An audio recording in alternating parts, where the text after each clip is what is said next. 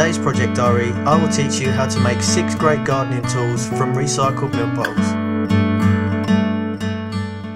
Hi and welcome to Project Diaries. Now you may know that I do this channel at my granddad's garden after caring for him for the past couple of years. So basically, like every other old person in England, they love their tea. So I keep getting so many milk bottles left over. So today's video is going to be my top 6 things on what to do, how to reuse and how to recycle these bottles. And here's some ideas for you to reuse them. First up, get yourself a marker pen.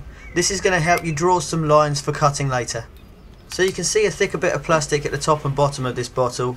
It sticks out, so it's really easy to use as a guideline to get a straight line. So just draw the line straight across the top, and then you want to go diagonally down from the top all the way down to the bottom, using the extra thick piece at the bottom as more support. Once you've done that line, draw straight across the bottom the same as you did with the top. Once you finish that, you just need to turn the bottle around and draw another line from top to bottom at a 45-degree angle as well.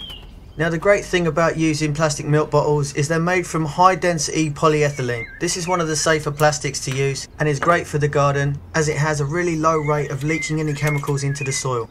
I am working on a couple of videos about plastic safety, but in the meantime please don't use polystyrene. This is a really dangerous plastic to use in the garden, mainly because it will release styrenes into the soil and it's really unhealthy for human consumption. Now as you saw, I used a knife to get into the bottle and I'm just going to use scissors to cut around the edge to make it a lot easier. Now this is going to be a really handy soil scoop, but stick around until the end of the video where I'll show you exactly what all these tools are for and how to use them. So using a pen again, we're going to use this part as a handle and just draw a line where you can see the ridge at this part here. This is going to go all the way down to the bottom where you saw the support line last time. Then using the ridge, draw a straight line across the bottom, and then you're going to do exactly the same thing on the other side. Just roughly marking out where this support part here is. Bring it round to the front and then join it up with the bottom section. Once you finish that part, just try and join up the lines underneath. It might be a little bit tricky, but just bear with it. Now it's at this point of me making this video I realise how much of a big influence Tony Hart had on me as a kid. And back in the 80s I never missed an episode of Heartbeat or other programmes. Like Blue Peter and Art Attack really used to capture my imagination and inspire me to make things, so I really hope my videos can do the same for you. So I've used the knife again to get into the bottle and I'm just going to use the scissors to cut around the guidelines. Now cutting around the top bit can be really tricky, so be really careful and not to cut yourself. So there you go, you've made yourself a handy new little trail. Now you can use the little offcut piece as a scoop or even a dustpan, but here's 2 more other ideas that you can do with this piece. Now this one is so quick and simple, you just draw yourself a straight line across the ridge and cut it out and you've got yourself a seed tray. Now if you're worried about overwatering your seedlings, you will need to make some holes in this, but stick around until the end of the video and I'll show you how to use them all. Now here's something I use all the time in the garden.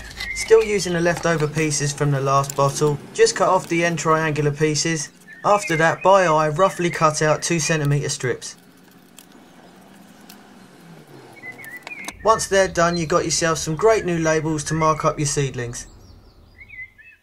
Next up is the simplest one of all, and you've probably seen me use it in nearly all of my videos. Yes, I'm finally doing a tutorial on it, and I know it saves a lot of you some cash already. It's my improvised watering bottle. Just get yourself a bradawl or a nail and just pierce the top with a hole. Now the good thing about this is if you collect a lot of caps, you can make different holes for different sized plants. One hole is really good for delicate seedlings, and obviously the more holes you use, the quicker the water flow and the better it'll be for watering bigger plants across your garden. Just a quick safety tip, please don't burn or melt holes into the plastic. The last thing you need to do is just screw the lid back on. The last one, just using the leftover bottle as you did with the trowel. Try and mark up a straight line from top to bottom all the way around the bottle. It doesn't really matter if you make any mistakes, but then all you need to do is just cut around the edge. Once you've finished, you've got yourself a great little planter. Now you will need to put drainage holes in this if you are worried about watering, but here's some full examples and a full breakdown of why I think all of these ideas are helpful in your garden. Now I'm just going to use a tray and a normal trowel to show you exactly how much soil it would usually hold. As you can see, it's not bad if you're planting up a small pot. but when you compare it to the soil scoop I made earlier, it holds almost 3 times as much compost, which makes it a lot easier when planting up larger containers.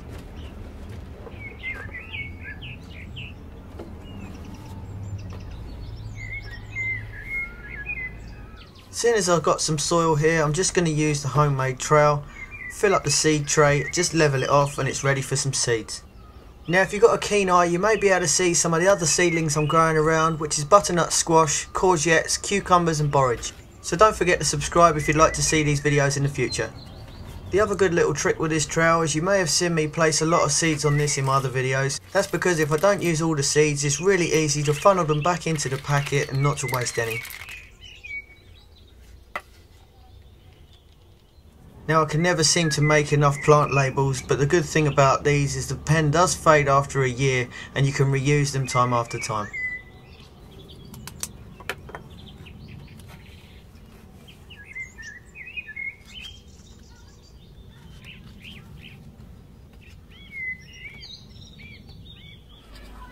Using the compost scoop or the trowel again to fill up this little planter.